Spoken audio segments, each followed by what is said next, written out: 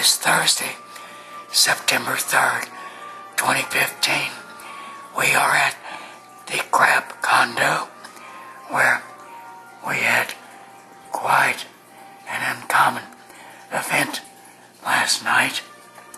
You are looking here at the empty exoskeleton of our stone crab. And up here, there's our stone crab who molted last night. And here you see the blue crab who also molted last night. There's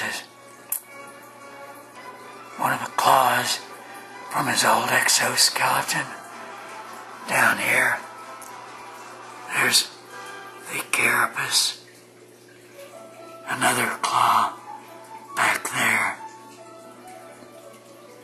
So, quite unusual to have both of these guys molt in the same night.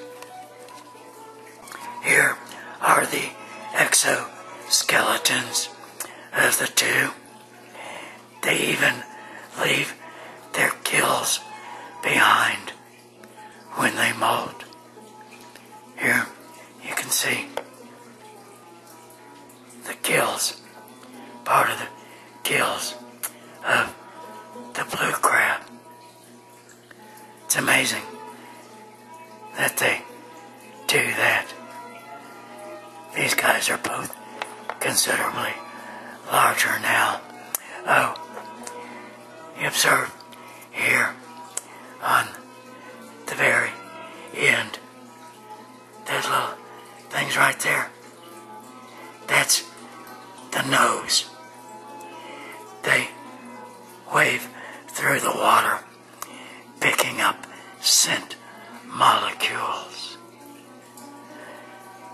Quite something to have both of these guys molt last night. I doubt that'll happen again anytime soon. And so, till our next tide together, this is the Sands Marsh Whisperer. Drift easy.